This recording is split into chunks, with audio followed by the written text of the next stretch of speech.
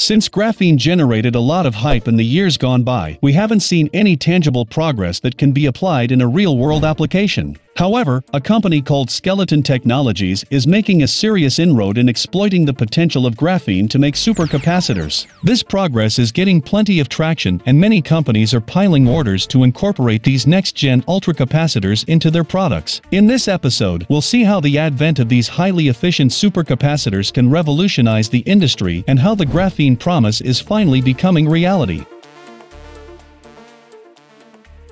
First, I have to say something about the origin of this wonder material called graphene, how it is made, and the hype around it. Graphene is made of a single-layer sheet of carbon atoms that are bonded together in a repeating pattern of hexagons. This sheet is only one atom thick. When we stack these single layers of graphene together, we get the graphite we are all familiar with in the form of pencils. There are about 3 million layers of graphene in a 1 mm thick sheet of graphite. In 2004, UK-based researchers Andrei Geim and Konstantin Novoselov collected the Nobel Prize in Physics after they discovered graphene. Since then, the expectation on graphene rose drastically, and many imagined this one atom-thick wonder could revolutionize the way we do things in an unprecedented way. The hype is so over the roof that an elephant balanced on a pencil was circulating the internet, illustrating the strength and elasticity of graphene. But looking past the headlines, it's evident that a lot of the most fascinating areas where graphene is thought to excel is in the early ages. But in recent times there has been a major push towards introducing graphene into the mainstream products that we can use in our routine activities. We found out that a German-based company called Skeleton Technologies is exploiting the potential of graphene to make the next-gen supercapacitors that are much more powerful in terms of the energy they can store and release.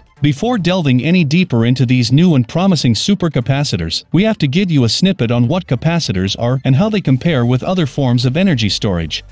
Traditional capacitors store energy electrostatically, meaning they don't employ chemical interaction as lithium-ion batteries do. Rather, they use dielectric or insulator to separate positive and negative charges. Supercapacitors or ultracapacitors, on the other hand, are a mix of both lithium-ion batteries and traditional capacitors because they use electrolytes on either side of the insulator. Capacitors are highly desirable when we want a quick burst of energy, but are not suitable for storing large amounts of energy for later use. Graphene-coated supercapacitors take the capability of previous generations of supercapacitors to the next level by allowing a significantly larger surface area for storage. The ultralight nature of graphene and its strength is what makes these groundbreaking ultracapacitors super attractive. Because of these attributes, we find graphene-based supercapacitors in equipment that prioritize tight spaces and high energy requirements. The covalently bonded, hexagonal-shaped graphene is the most conductive substance we've come across so far, and we're beginning to see the fruits of this amazing material. Skeleton Technology has recently offered a new line of graphene-based supercapacitors to the market. The company claimed its new line of supercapacitors are capable of storing 72% more energy compared to their non-graphene-based version. According to the company, its graphene-enhanced capacitors are by far the best-performing capacitors in the world with the highest energy density. This claim is corroborated by the findings of the U.S. Navy. The study conducted by John Heinzel from the U.S. Naval Surface Warfare Center in Philadelphia, along with researchers at the University of Texas at Arlington, discovered that Skeleton's capacitors eclipsed other similar products made by Maxwell, Ioxys, and JM Energy.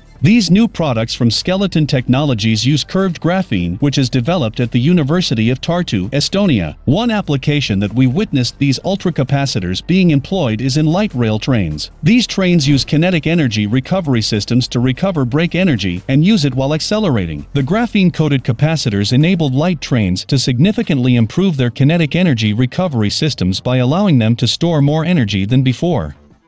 Wind pitch control and grid energy storage are also thought to be amongst the many applications that can benefit from graphene-based supercapacitors. Traditionally, wind pitch control systems relied on lead-acid batteries, but newer turbines start using supercapacitors because of their superior energy density. Skeleton claims these newer and highly efficient ultracapacitors can be charged within seconds and have 1 million charge cycles. As a result of these, big companies in the automotive and energy industry are showing interest and making orders for their products. It is also claimed that these new generations of supercapacitors can extend their reach into making spacecrafts and wave energy technologies.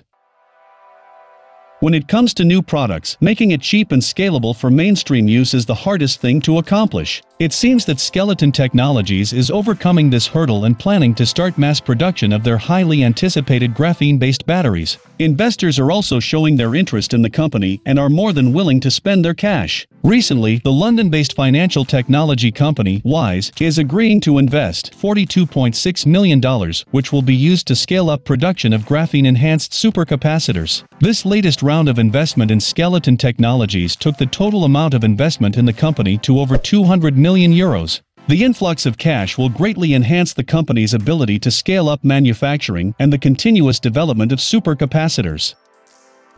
When graphene was first discovered, it was considered to be the next big thing. However, reality hits and people started to cast doubts on the potential and feasibility of graphene. What many of us don't understand is producing new material in a lab environment and scaling it up to be used on an industrial scale are two different things. Despite the pessimism, the recent revelation shows that graphene has finally started to make an impact, and time will tell if it will fulfill all of its potentials.